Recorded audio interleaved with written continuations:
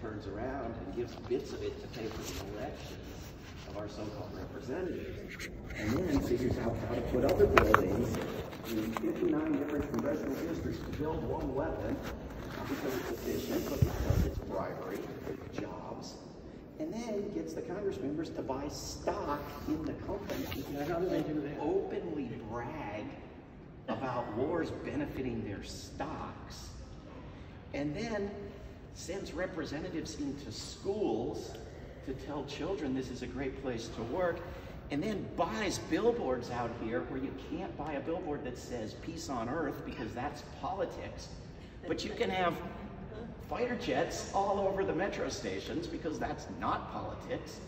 I mean, this is the corruption of our communication system, our governance, our economy, by a company with absolutely no shame.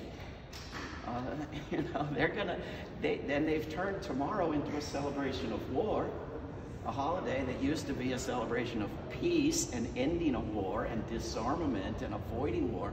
They've turned it into a celebration of war, and the other 364 days too. You know, and you go I went and told my city government, stop investing in Boeing, and they told me, what did they make? They make something bad? Yes, weapons. Well, but they also make airplanes that aren't weapons. Okay, but if Boeing made airplanes that aren't weapons and had a Ku Klux Klan division, you would object. If Boeing made airplanes that aren't weapons and had a department for torturing kittens, you would throw a fit. But because they make weapons for destroying the earth, it's okay, because they also make airplanes that aren't weapons. Of course they are. They're destroying the climate just a little more slowly than the weapons. So, you know, this is a corruption of our minds. You know, there's a nice, lovely sports field out here called Boeing. You know, there are university departments funded by Boeing.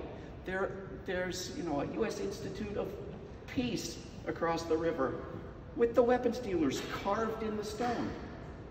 It's fully normalized. Mass murder is fully normalized. These people in this building don't even think they do it. You know, this is what we've come to. So I'm glad y'all are here. Well, we're glad you're here. Right. Thank you. Thank you.